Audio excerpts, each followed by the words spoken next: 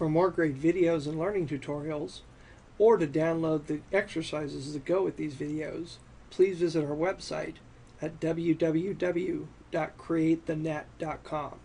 That was www.createthenet.com. Hi, and welcome back to our video series on CSS layouts.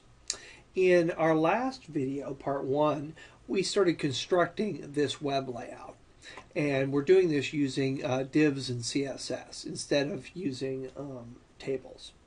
And you can see here we've got really 4 main areas. We've got our header up here, we've got our top navigation here, and then we have our page heading right here with some text in the content area, and then finally a footer down here.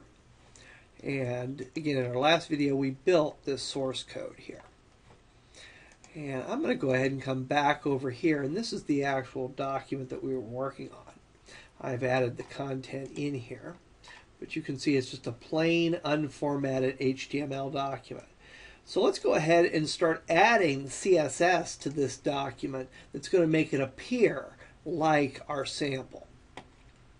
So I'm going to go ahead and go into the CSS file here, and I've just gone ahead and pre-populated some tags here. You're you see I have a tag here for wrapper, and remember that's going to be the constraining div that encloses all of the other divs that you write.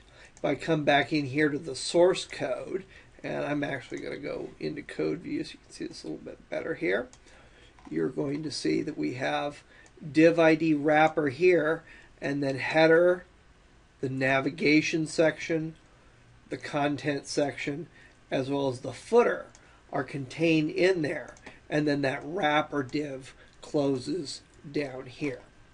And then obviously we have the 4 sections that are here. And before I go any further, I'm actually going to go ahead and put in a tag style here for the body. And I want to do a couple things. First thing I want to do is I want to set the background color for the document. And the color I'm going to choose is like a light yellow.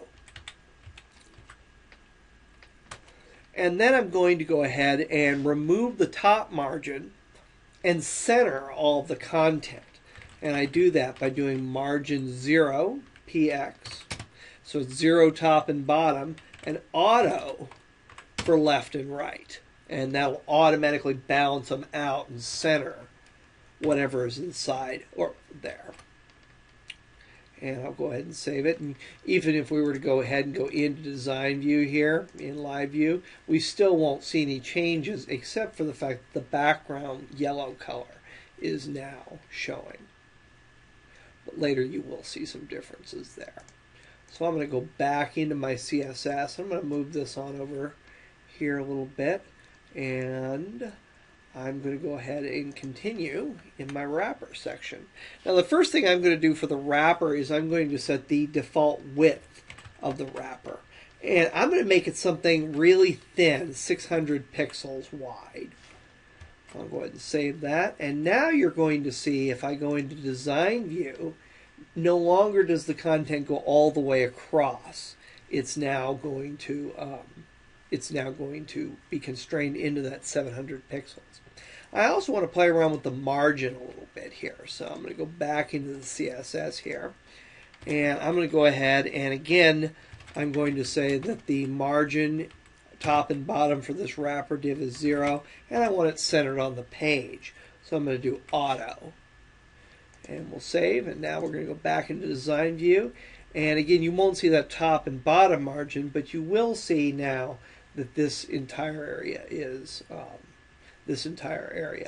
centered. So back in here to my split view, and we're going to change the background color of that wrapper also. So I'm going to go ahead and do background color, and I want the default color for my constraining div to be a white. So I'm going to go ahead and type in the code there for white, and now you're going to see we've got that going on. And let me go ahead and go into design view, and again you're going to see the differences there. Come back over here to split view, and we're back in our CSS document. Now, the header is the next area that I'm going to go ahead and format. Now, I'm going to go ahead and change the background color of this to that really light blue that you saw earlier. So I'm going to go ahead and select color there. I could select any of these colors, but I'm going to go to my color wheel, choose a blue, and sort of jump myself up there. I want it more blue than purple, so I'm moving on over. And let's say that's the color that I'm looking for. Not that it's a great color, but it's a color that'll work for us. And I'm also going to put some padding around this so it's not really skinny. And since I'm using padding instead of margin, the fill color, the background color, will fill that entire div. And I'm going to go ahead and click, and you're going to see that now that blue color fills in this entire area. If I was to have taken off this margin command, I'm going to go ahead and highlight and go to selection and say apply this style of comment, which is the type of comment you use for CSS. So I've commented that out. I'll save, and now when I click over here, you're going to see there's a little bit of difference. To remove that comment, I just simply right click, highlight and right click, go back to selection and select remove comment. Click, and you'll see just a slight movement there. So we've gone ahead and we've set the padding and the background color for our header div. And let's go ahead and let's just preview this in a browser to see how it's going to look. There we go. So we're already starting to see the basis for the way this is going to come out. Let's go ahead and format the footer since we've already done the header. And then we'll go ahead and add some things in for the content section. And finally, we're going to do this navigation in here. So I'm going to go ahead and go back into Dreamweaver, and I'm going to go ahead and highlight this statement here because I want the background color for the footer to match the background color for the header. So I'm going to right click and copy that value, come down in here into footer, right click and paste, and you'll see that style is added. I'll add a tab in there and click, and you're now going to see the footer has that added into it.